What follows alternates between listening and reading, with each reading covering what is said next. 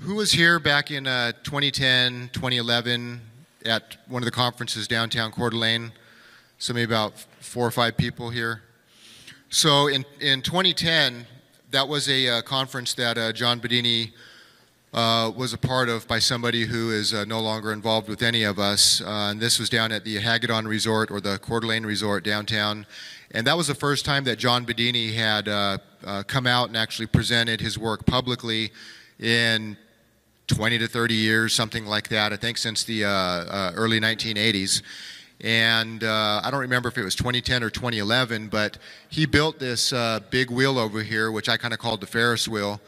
And I think Tony Craddock called it the 3TG. I was never really sure what that stood for. But John had this running all conference long, and he had a 36-volt battery bank on the front end, 36-volt battery bank on the back end. John Bedini had a hand drill with a circular saw on it, and he invited anybody to come up to drill a hole in the little box to see if anybody wanted to question whether there's any extra little energy device in there or battery or whatever. And the entire time that this thing ran, not only were the back batteries, of course, charged up, but the front side batteries never drained. They stayed topped up too, and actually some of the times he actually had to stop it because it kept overcharging the back batteries. A lot of the principles within that Ferris wheel, many of you know through the Bedini SG series, and you know, which is the Bedini SG is the most replicated device in the world operating on these principles. This machine is a little bit different, and it has an interesting 2-motor setup, which RS will go into. RS has known John Bedini for probably about as long as I have, and has replicated more of his devices than most people. And he's been very instrumental in the whole, you know, so-called free energy movement online, was involved with a lot of the old Yahoo groups, and he's consulted with people over the years with electrical engineering. He's actually helping me right now with a John Bedini's version of the Abrams machine, which is going to be another device we plan on putting into production as soon as we can. He's presented a couple times. A few years ago, he presented at the Eagles Lodge conference a few years ago on the poor man's 3-battery swapper. And the 3-battery method is an interesting method that John came up with, 4-battery system using basic off-the-shelf parts from like a Home Depot to kind of get itself to recharge itself in an interesting battery swapping method. Yeah, with the so-called back popping circuit, and he had like about 1,000-pound battery bank on this running, 1,500, and this was a you had the 6-coiler, John Bedini 6-coiler, and so RS is fortunate enough to actually have some of John Bedini's original models. I have a handful of the smaller ones, and have these as, you know, kind of a testimony to John's work. And RS is doing everything he can to kind of keep the legacy alive like the rest of us. And so anyway, help me welcome RS. Like Paul Badcock mentions, every motor teaches you a lesson. When I started building the Bedini SG, etc., it was strictly junkyard wars builds using things laying around left over from previous business projects. My wife's friend was looking around my garage shop, and I had 3 skate wheel motors running at the time, and he asked, why were they not built better? And I said, they were only meant to run just long enough to teach me a lesson, and that I would build better models once I could learn that lesson and apply it correctly. So after many models, lessons over the years, here I am now able to present to you the Ferris wheel. Because John knew that I understood what it is and how it operates is why he sold it to me, and pretty much not anybody else. This here is the magnets, of the pie-shaped barium ferrite magnets that are on the wheel over there on the center and the hub. Okay.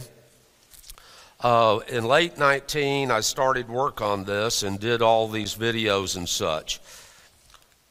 So this is the data I collected on the spacing of the magnets and the coils. The magnet spacings are very asymmetrical and are not evenly spaced in a symmetrical manner.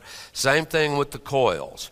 And because of the asymmetries and because of the way the back plate with the coils are mounted is tilted, it creates like waves in the ocean effect.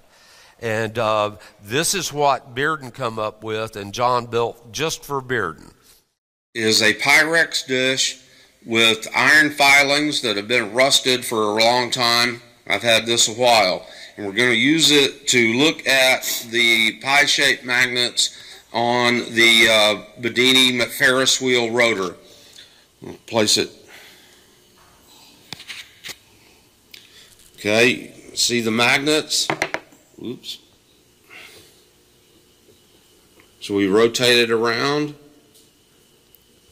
And these are the fields that we're seeing as every magnet goes by. Look at that. You see how it pulls up the magnet space in between the magnets. And how it concentrates The closer you field. get, the tighter that space gets. You see, we're assembling the pie shapes and putting the bigger part of the wheel together, and already the hub is already put together.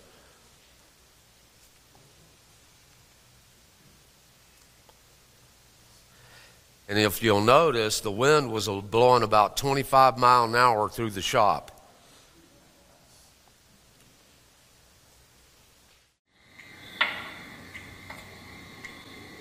With the main motor here, and I still got some creaks I got to figure out. If Okay, you'll got notice in the RPMs background is my 4-battery swapper system that Chad and I automated versus the poor man swapper with the little switches. Okay, Phil has cranked the motor up and we've tuned it so it'll self-start. And the way I understand it, that's the way John had it. And it kicks back just a little bit and then goes on and keeps running. On the first coil, with it rotating counterclockwise, then the magnet comes in and it charges and changes the inductance of that coil because of the magnet and increases the inductance so that when the main coil fires slightly after top dead center, not much current will flow. While the big wheel is running, it's acting as a generator in generator mode, and it's not helping turn the wheel at all. Yeah, questions? If you have questions, please come up to the microphone. When you were doing the alternator test, did you initially excite the alternator? Yeah, we had the battery hooked up to it, and that didn't make any difference whatsoever. It sat there flatlined, and it was a fail. We had an amp meter in line, by the way, and it was just 1/10 of an amp or less. I mean, way down. That won't even charge a good-sized battery. So Yes, sir. is it charging the battery bank you have there? Yes, it's charging the charge bank and running off the other set of 36. So running from one, charging the other.